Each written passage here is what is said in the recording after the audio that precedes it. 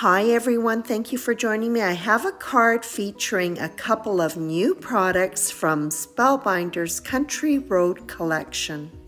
This card showcases both the country wheelbarrow and the welcome sign and sentiments. I began by die cutting all of the wheelbarrow elements. I'm working with both pink, cream, matte gold, and black cardstock. The wheel has a fun shadowing effect. I'm starting off with the die cut that has the little spokes, and I'm going to adhere it on the underside of the wheel so that the shadow is on the outside portion.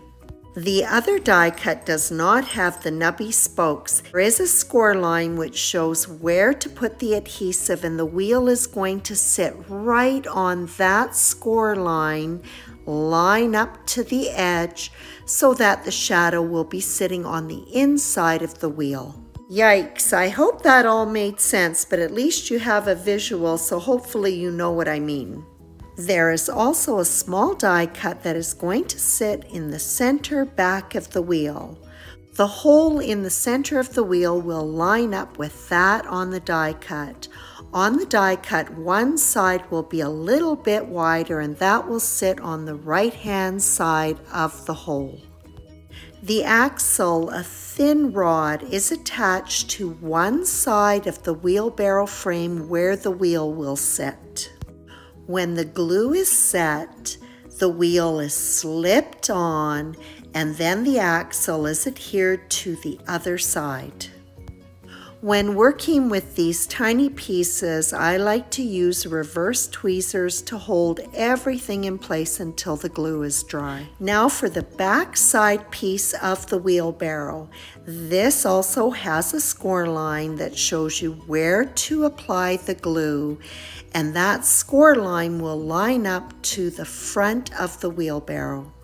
And finally, the side that is facing close to me, I'm going to pop up with some adhesive foam squares.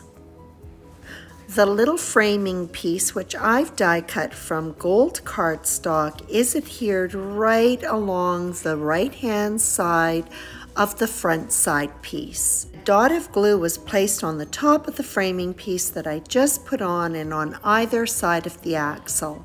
And then I just slipped those struts right in behind the wheel, and then using my craft pick got them into position. I'm going to fill this wheelbarrow heaping full of beautiful spring flowers. This collection comes with a die set called Garden Builder, which is filled with a variety of flowers that are beautiful in this wheelbarrow. I did not have it, so I went looking through some of my other die sets.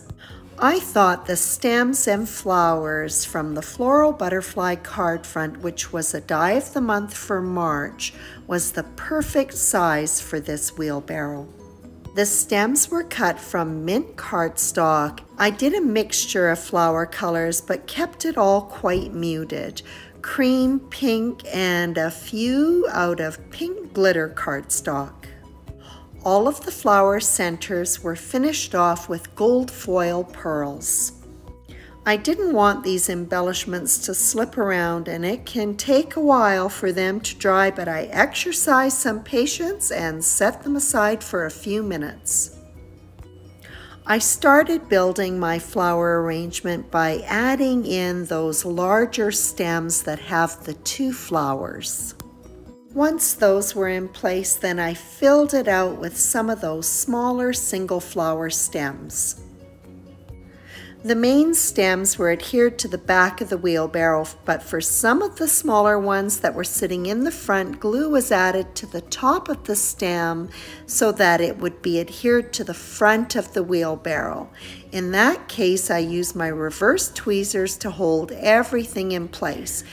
Layering it in this way just adds a little bit of dimension without flattening out those flowers up against one another.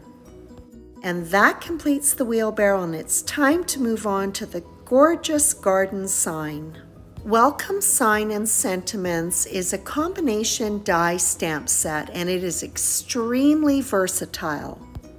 The actual signpost can be configured in different ways, and the stamp set contains lots of different sentiments that can be used for all of the seasons, all of the holidays, and even birthdays.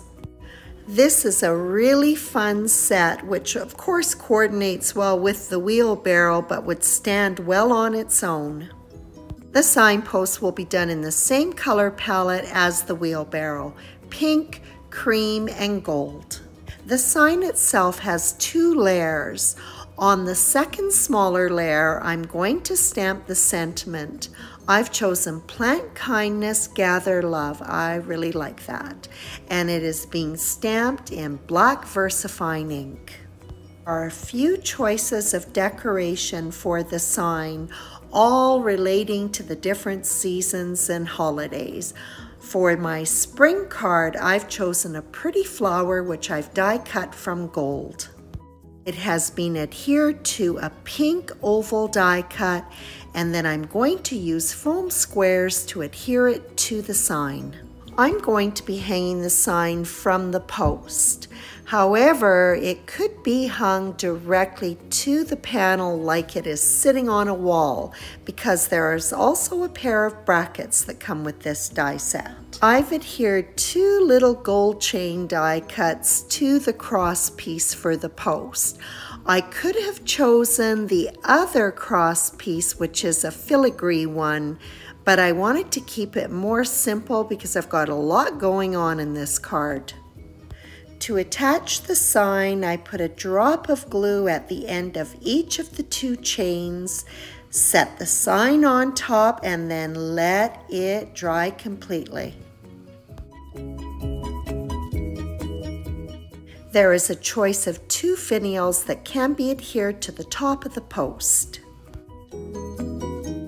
And then a dot of glue is added to the cross piece and the post set on top.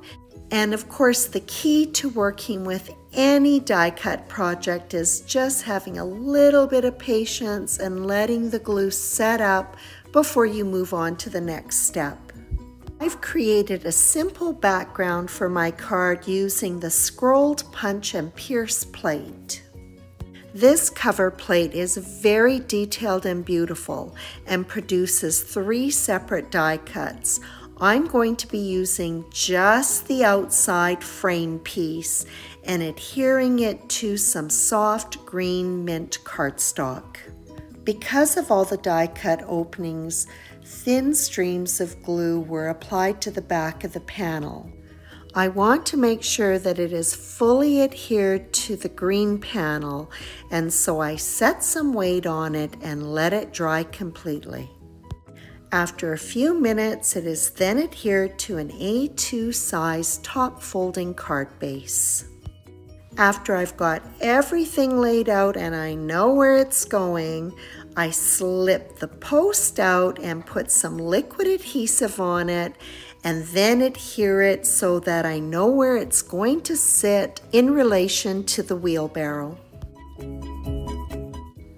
Foam square dimensionals will be used to mount the wheelbarrow onto the card front.